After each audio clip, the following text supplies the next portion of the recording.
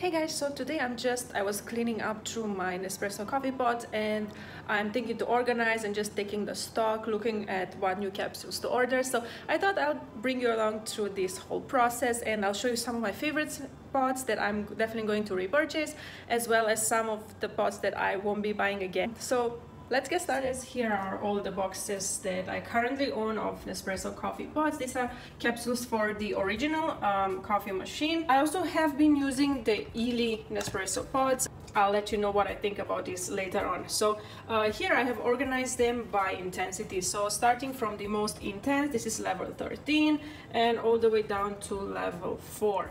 So it took me quite a while to decide the order of these top 10 espresso capsules.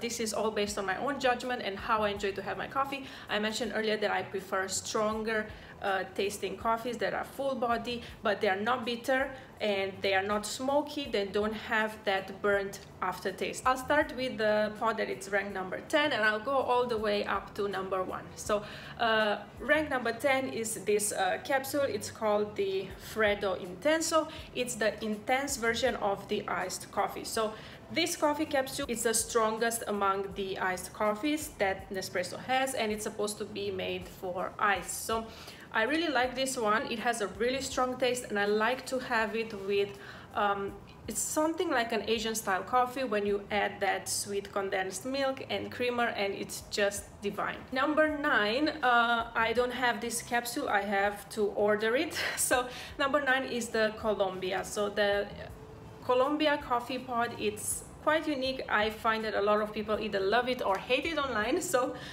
for me personally, I enjoy it. It's supposed to be a fruity coffee.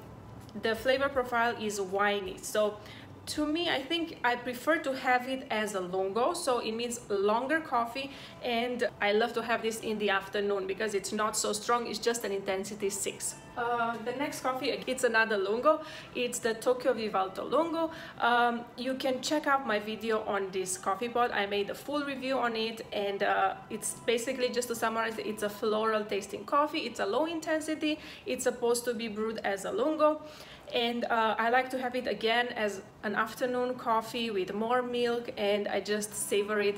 At number 7, I think this is a pod that everyone will enjoy. I've seen a lot of people loving this one. It's the Inspirazione Arpeggio, I believe it's called. I've seen this in hotels, and the funny thing about it is that when I tried it in hotels, I didn't like it. So I think it's because most hotels don't offer you almond milk or any kind of milk except for creamer, so I don't like to have it with creamer. I like to have it iced. I prefer to have it iced than hot, and I think it pairs well with chocolate syrup.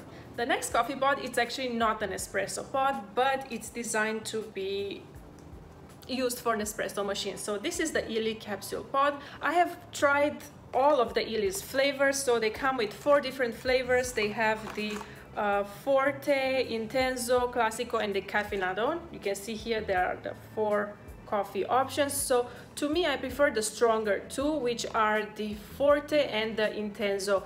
I feel that the original or Classico, it's too mild. At number 5, it's a capsule that I don't have currently. I have gone out through sleeves of this. It's the vanilla one. If I had to choose a coffee that I really enjoy to have, and it's something different from tasting, let's say, like an Illy coffee or regular coffee, the vanilla one is my favorite flavored coffee pod. It's a medium roast. It's not overly strong tasting like coffee.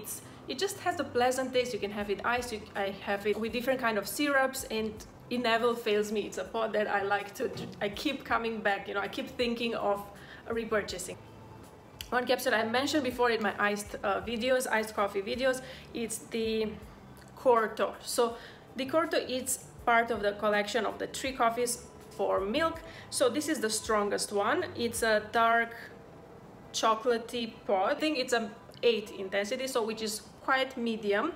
But I prefer this to the Scuro, which is supposed to be the lighter version of this, because I feel the Scuro has an aftertaste that tastes burnt. So I really hate that. It lingers in your mouth and it's not something that I like. So I like intense coffee, but I like a clean mouth feel. So That's why this is not in the top 10, but this is. So I like to have this one with, obviously with milk. I also like to have it iced or as a morning coffee because it tastes quite intense and vibrant and it can really wake up your senses. Number 3 is the Venezia. So the Venezia capsule, the flavor profile, it's supposed to be caramel notes. It's an intensity number 8. I think a lot of people will like it even though you don't like super intense coffees. Again, pairs well with ice, with milk. I always have it as an espresso and it's one of my top 3 because I keep reordering this for some reason. You know, I just keep thinking of the Venezia. Now at number 2, this is the most difficult decision to make.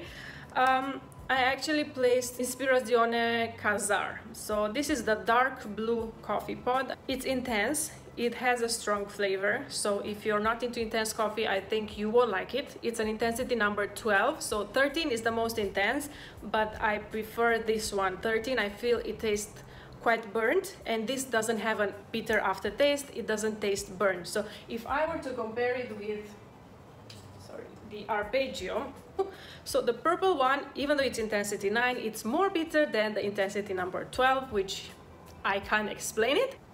If I'm to be honest, this is my most used coffee capsule so far. Now to my number 1. So this might not surprise you. If you watch my previous videos, you know that I love this capsule. It's the black pod and it's called the Inspirazione Ristretto. This one, you're supposed to drink it as a ristretto, which is a shorter shot than the espresso, or as an espresso. For me, I always like to drink it as an espresso. I don't feel it's bitter. It's just a well-balanced, well-rounded.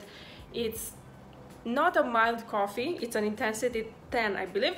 I think it's perfect. I just cannot find anything to improve to this one. So I also like to have it iced. I like to do a ristretto also sometimes. I will do a double shot of ristretto, and when I feel to have a shorter coffee, or I do double pod if I want to have it iced. So there's not much more I can tell you. It's just that it's my favorite. So yeah, these are my favorite top 10 Nespresso coffee pods. Let me know if you have tried this. Do you agree with my top 10, or what else should I include in the list? Yummy. So if you like this video, make sure you like, subscribe, and leave a comment. What's your favorite way to have your coffee? This recipe is going to be linked in the description. Follow me for more videos. Bye.